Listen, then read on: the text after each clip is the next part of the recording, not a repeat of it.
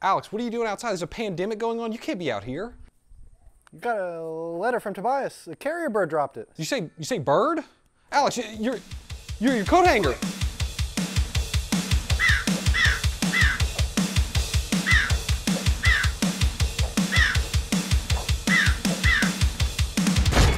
Well, Alex, we finally did it.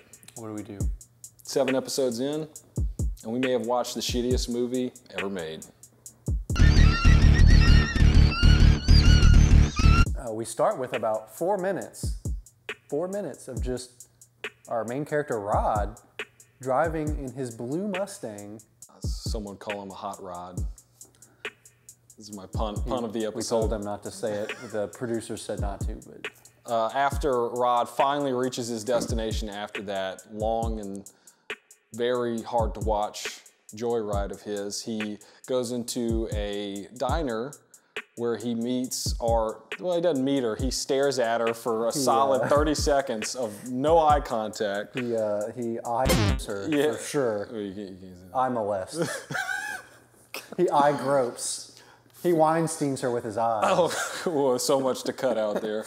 But know how Rod just doesn't know how to exist around people. So how about dinner to celebrate your success? Important note too, right at the beginning of this movie, you'll notice almost immediately how quiet it is. Isn't it weird? It's like almost like quiet. I would say the opposite. It's just super. The background noise is super fucking loud. No sound design. Hi. Hi.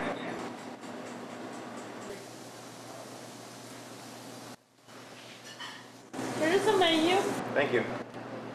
I'll be right back with you. Yep. Their plan was they did camera audio and then silence. So when there was audio, it was just like boom out of nowhere. Yeah, but how about that music? That music is like elevator music. The whole track is that. It's the best part of the film though. So everything with our 2 main characters, Rod and Blonde Girl, is just going completely right. We've got Rod sealing those $1 million deals. Caught the big fish. Yeah? How big was the sale? $1 million. Awesome, man. Biggest sale of my career. We've got them selling their company for $1 billion. $1 billion. And they all get just stock options out the ass. For $1 billion. Brilliant.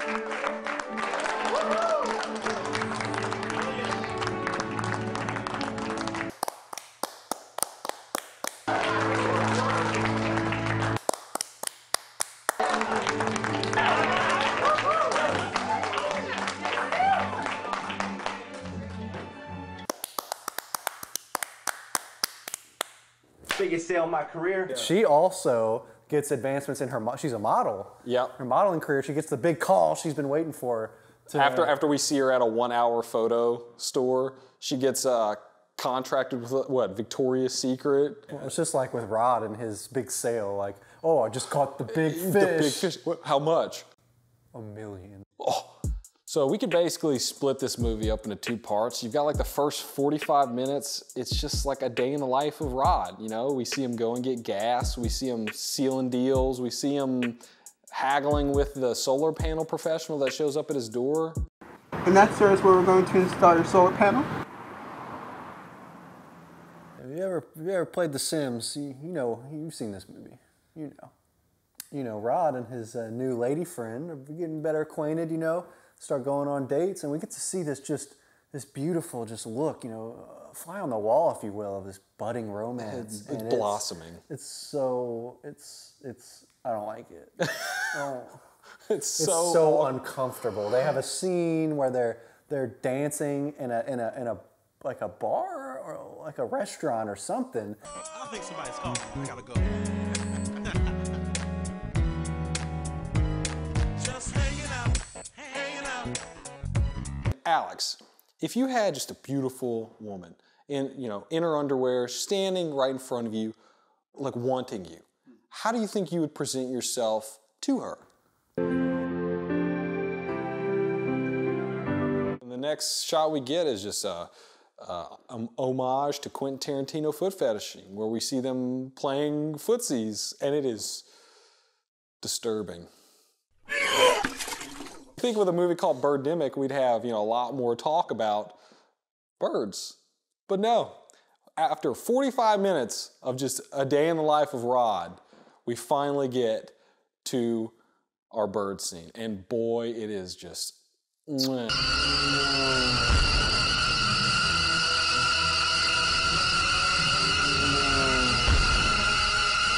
And you'll note these birds, something about the CGI seems a little off. I don't know if you noticed. I don't know what the fuck you're talking about. It looked great to me. Do you think they gave someone credit for the CGI in this movie? You think they have like a, because I don't even know if we made it to the credits, but I really want to go back and see if they actually have like a bird supervisor or some bullshit. Could have been like a high school student, maybe their project. Well, then we can't shit on it. Yeah, we can. Yeah, we can totally shit on it. We're just doing what we're gonna do. Not sure if you want to go to film school. You're not sure? I mean, they made a film. I mean, you could do it. You could do way fucking better. Anybody can do it. Anybody. So, Alex, to combat the birds, what do you think would be your first line of, your first weapon of choice? What would you just sprint to and grab? Man. Shotgun, maybe? We need something to protect ourselves.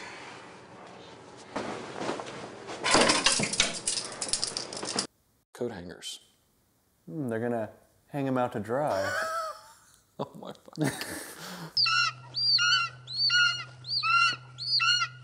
So after we see our first battle of mankind versus the birds, our characters hop in a van and they just somehow magically conjure up a assault rifle out of nowhere and use that to take out the birds for the next 30 minutes of the movie until that character that is wielding that weapon gets pissed on by a bird.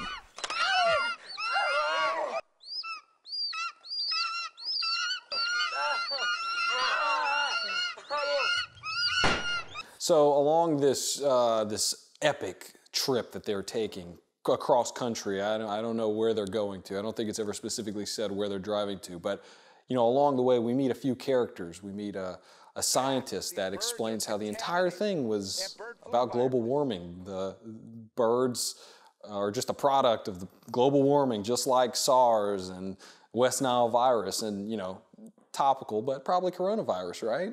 One of my favorite encounters that they have in this trip is the soft-spoken cowboy that they meet who wants to buy some gas. He is very adamant about purchasing that gas.